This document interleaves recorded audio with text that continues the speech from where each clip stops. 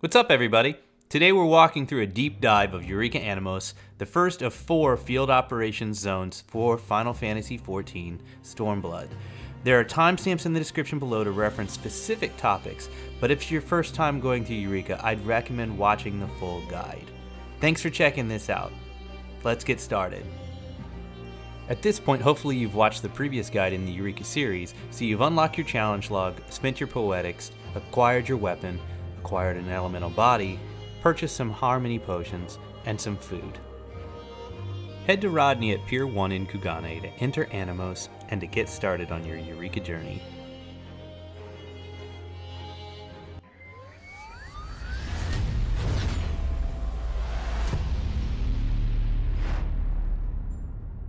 The first thing you want to do when you go in is to touch the Aetheryte to attune to it, talk to Kryl, start some quests, introduce yourself to the other NPCs in the zone, including Geralt, who clearly doesn't want to be there, and then head over to the NPC that sells Eureka potions. These potions will give you a regen that allows you to take on enemies that are maybe a little bit harder than you would otherwise be able to handle.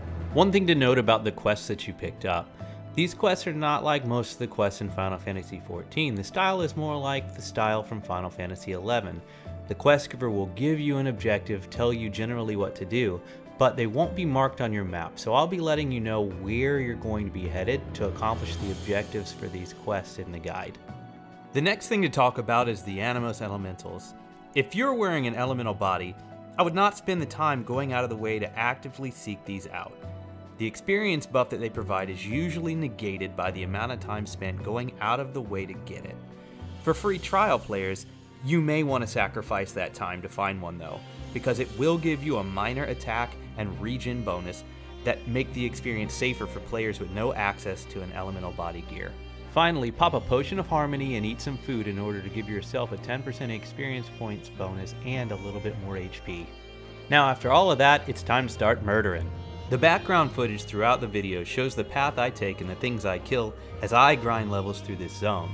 I can guarantee one of you is going to go in the comments and start talking about grinding fates, but you're wrong.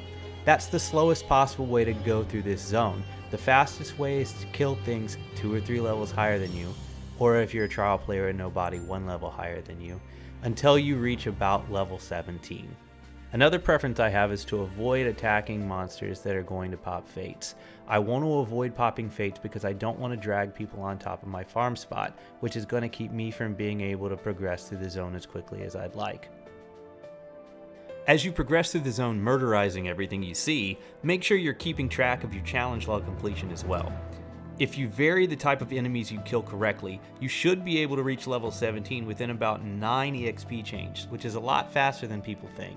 Just so people don't think I hate fairies in general, I want to point out that as I was going through the zone murderizing things, I happened to see a fairy right next to the spot where I was grinding. This is a perfect example of a time to grab a fairy where it's beneficial to everyone, so don't just ignore them. They are valuable if you can get them at the right spots. Here's a great example of why fates are best to ignore until you're approaching the end of the zone and are farming crystals. Killing this low-level fate took about 6 minutes solo and grants only 3,312 experience. Even with an abysmally slow rate of killing when grinding enemies to level as I suggest, you should be able to get 2 to 3 times that amount of experience in that amount of time, since each kill should net you about 25% of what the fate does. The fates also give a negligible amount of crystals at low levels, and give none at all when they're 2 or more levels above you, so it's best to not stress about fates until around level 16 or 17. Anyways, once you finish your first experience chain, you should be around level 5. At 5, you can complete your first 2 Magicite quests, which massively boost your attack capabilities, so do them as soon as possible here. All the quests start with Kryl, and the first objective is located here, at the Early Natural History Society Observatory. Things here are sight or blood aggro, so just walk behind them to avoid detection. Grab the Magicite, and then head back to the camp to finish the quest. Kryl lets you keep the Magicite, and you want to visit the Magia Melter to add it to your board. Most of you will get the best results just stacking them all in the same element, and then rotating them to offensive in each grind spot. If you ever run out of spins, opening the Magia Melter immediately restores you back to 5 charges. The level 5 quest objective is located here, near the center of the map. When you complete this, I also recommend getting the Wind-Torn Cabin Aetheryte to speed up travel if you can. Then, head back to town, pop it in your board, chat with Kryl, and now you're ready to go do more killing with the 72% elemental attack bonus. Alright! Head back out and continue exterminating the local flora and fauna at will. If you haven't already been experimenting with burning down packs of enemies with AoEs, this is probably where you're going to start trying to do so. At this point, this is where I see a lot of people experience their first death in Eureka. You think to yourself, with all of this new Magicite fueled elemental strength, how far can I push it? Definitely not this far.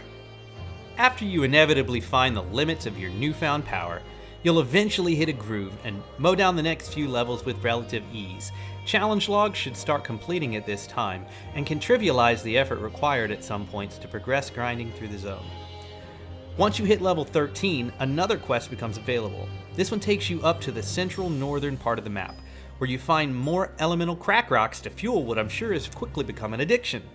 While you're up there, attune to the abandoned laboratory Aetheryte in the northwest corner, then port back to camp, enhance your Magia board, wrap up the quest dialogue with Kryl, and then get back to killing, because this stuff isn't gonna kill itself. Up to this point, I typically grind a path between the camp and the Wind-Torn Cabin on the east edge of the map, but for the remaining levels, I head to the center and north center of the map for the level appropriate targets you're looking for. To complete the zone quest, you'll need 99 Animus crystals from Fates, so I typically work on Core Claws, Henbane, and Duskfall Dullahan from 14 to 17 because they pop Circuit, Judgmental Juleka, and the White Rider Fates.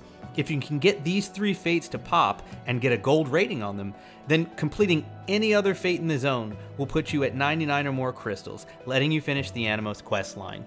You'll notice that as I'm farming these Dullahan, another player comes over and starts attacking them.